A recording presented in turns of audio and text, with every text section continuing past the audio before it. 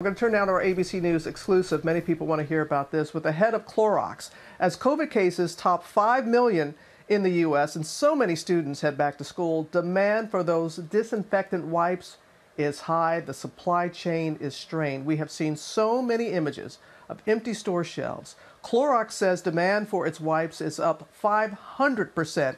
They're racing to fill demand. Joining us now from the Bay Area is Rendle. She is the president and CEO-elect of the Clorox company. Good to have you back with us. We really appreciate you taking some time. So let me get right to it. The question people want to know, where are the wipes and how are you keeping up with the demand?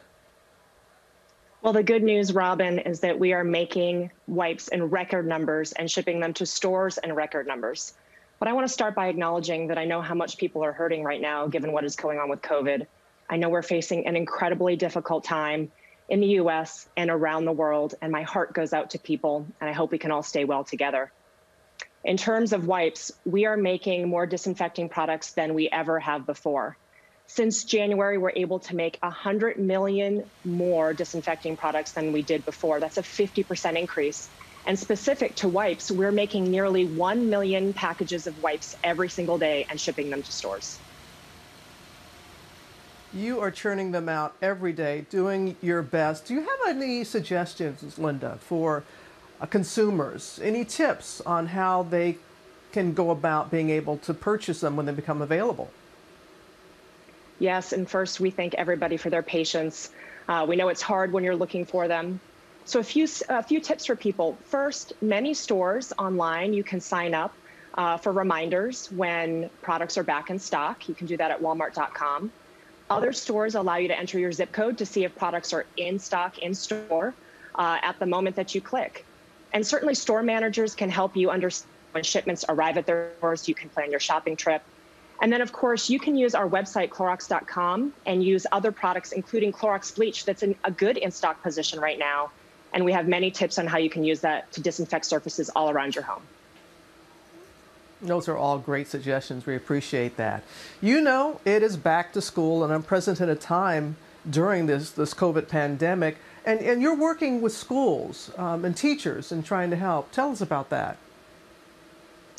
Yeah, getting ready for back to school in my own house, and my husband's also a teacher, so I know this well, that the challenges parents and students and teachers are facing this back to school season are unprecedented.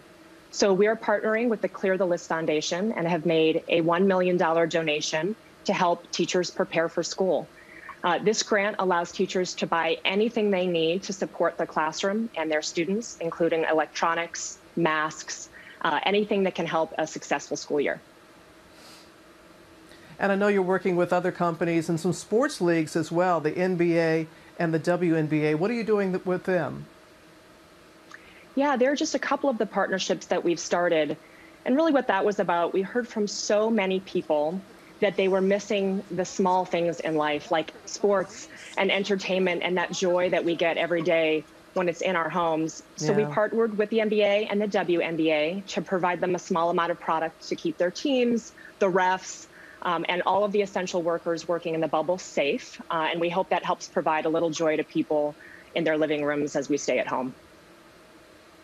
All right. You are going to become the CEO. You're the CEO-elect of Clorox. So when it becomes official, you're going to join a record number of women that we're seeing leading Fortune 500 companies. What does it mean to you personally to be a part of this history? I am incredibly honored, one, to be CEO of such an incredible company like Clorox and the role that we serve in the pandemic. And of course, honored to be the 38th woman to join those ranks. But of course, 38 out of 500 isn't quite where it needs to be. And it's not just women, but minorities that are underrepresented in leadership in Fortune 500 companies. And I'm hoping we can make additional progress over the next few years to get to the place that we need to, and having diverse leadership teams run these companies. And I'm sure many share those similar thoughts. So your husband is a teacher. What does he teach? Well, he was a math and history teacher. He became a middle school director, but he's getting now into being a dean of students. So